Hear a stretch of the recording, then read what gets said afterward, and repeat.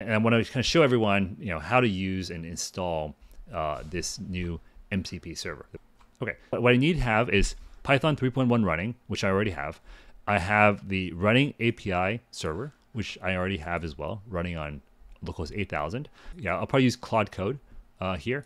And I also have Docker Desktop. So I have all 5 of the system prerequisites, and I think I'm ready to go ahead. First, I should open Docker Desktop, catalog, Hummingbot, click the plus icon to install the Hummingbot MCP server. Awesome.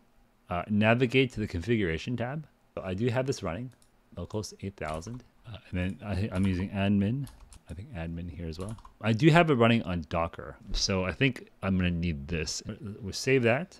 After installing and configuring the MCP server, connect them to MCP clients. Let's try to set up Claude Desktop. Okay.